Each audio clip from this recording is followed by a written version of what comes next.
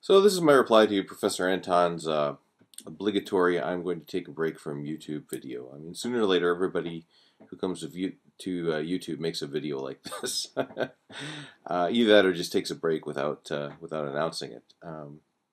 But yeah, Professor Anton, I have to say, I was kind of excited when I first saw you pop up here on YouTube. You know, I said, you seem interesting. I have something new to say here and stuff like that. But I really haven't enjoyed your channel as much as I thought I would, to tell you the truth. And since you seem to, bemoan the lack of reasoned discourse here or honest critique or something, I'm going to try to help you here. This is going to sound kind of critical, I guess. But it's the best I can do. And, if you really want somebody to engage with your ideas or engage with what you've been doing here on YouTube, this is my attempt to do that. And while you're taking your break from YouTube, thinking about whether you want to come back or how you want to come back, this is my contribution to helping you out. If I look back on the biggest surprise for me for coming on YouTube was the following. It's like I thought that the most popular videos that I would make would just be rehashes or explanations of something somebody else had thought of, who was more famous than I am, or could write better than I am, or was more creative than I am. But it turns out not to be, which is kind of interesting. If you look at the, YouTube provides all these metrics and stuff that you can see, what are your most popular videos and what's people really watching that you put out and stuff, right? The interesting thing is the videos that are the most popular ones that I made are my own ideas, something that I came up with myself that nobody else had. And this isn't because I'm some creative genius, which, I'm manifestly not. But think about it this way, right? Okay, if somebody comes to YouTube, why are they spending their time on YouTube as opposed to watching television or going to Barnes & Noble and buying a book or something like this, right? People are coming to YouTube because they want to see something that nobody's ever done before. They want to see some new, clever sparks of creativity.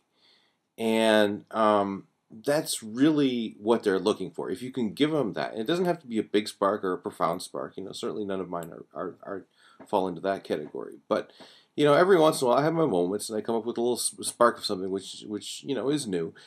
And most of the YouTubers here on YouTube that have been engaged with you recently are much better at that than I am. But those are the ones that people watch because that's what we're coming here to see, right? This is not mass media. This is micro media.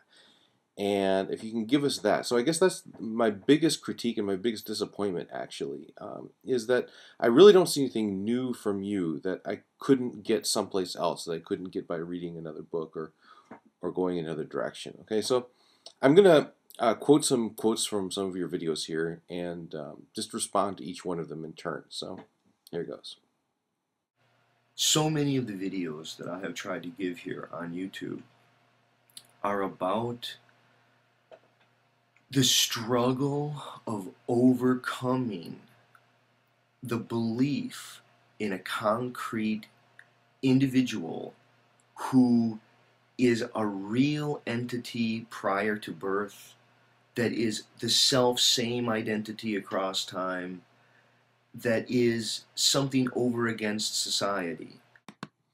Okay, now these are great ideas as far as they go, right? Okay, but they're not your ideas. Okay, these are ideas which you picked up from somebody else, and it's ideas that we already know. Okay, so and this is true quite generally. I mean, I haven't watched all of your videos, but the videos that I have watched fit this pattern, and this is your own self-described summary of the videos and what you've tried to do on YouTube here, right? Okay, so basically, I mean, what you've been doing is not really giving us new stuff. You've just been kind of like, echoing stuff that came before.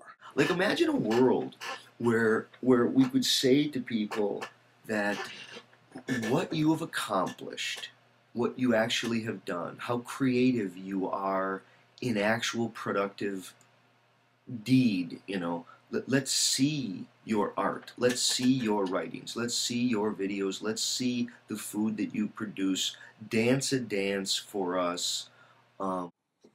Precisely. And, that's really what we'd like to see from you.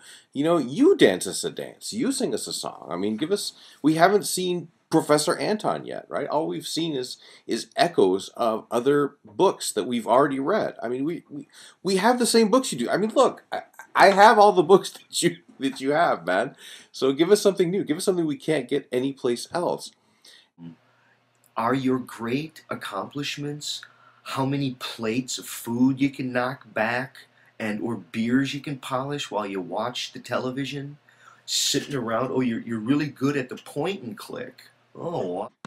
Now, that's an interesting metaphor that you use there. I mean, consumption of media as consumption of food, right? It's dangerous to eat too much food, and so therefore it's also dangerous to consume too much media, right? But I have to wonder if you're not guilty of this yourself. I mean, it's like just there's a such thing as reading too many books too, too much consumption in terms of food, just like reading book after book after book. Thinking that that's going to be the answer, and then just spewing out what you've written before. It's kind of like a surfeiting. I think that is a very good metaphor for that. I'll come back to this point a little bit later. Even better, you're a good shopper. Oh man, that is impressive how people are able to pick out that product. Oh, you bought that. Oh, that's interesting. From a selection of items. Oh wow. I mean, it's like, take the beam out of your own eye first. I mean, it's like that. Your whole point in this video is criticizing what everybody else is watching, right? And how everybody else is spending their time. It's just like, you're criticizing the choice of other people's videos, and yet you're priding yourself on being a good shopper yourself, right? You are a good shopper of books. You are a good shopper of media to watch. You are a good shopper of things to talk about. I mean, it's it's really not that surprising that somebody would eventually call you out on this, right? Send me an email and I will blast you off a PDF on reading good books, and I'm happy to maybe see if I can't start some kind of reading group where we're going to have actual texts of people, and we'll try to find some good things that are available, maybe things online, and see if we can't read things together. I think if there's going to be a phoenix out of the ashes here, it's going to be something more orchestrated by way of a public intellectual engagement that's more of book culture, and then using this as a grounding from that. Okay. I mean, at this point, I don't have to say anything, right? I mean, it's like, what's your big prescription to what's wrong with YouTube, right? It's to read more books, dude. Okay, you already knew on some level that that wasn't working for you anymore. That's why you came to YouTube in the first place, right? The answer that you're seeking is not going to be found in reading yet another book. There's no book on this planet that has what you're looking for. Okay? Just to sit around at another banquet table and eat more food and then surf it, spew the food back out again and eat more food. That's not the way it's going to happen, okay? What we need now is creative production of new ideas, right? Give us something that we've never seen before. Give us something that we can only get from Professor Anton. And then I think you'll see that this whole YouTube thing is going to work out a lot better for you.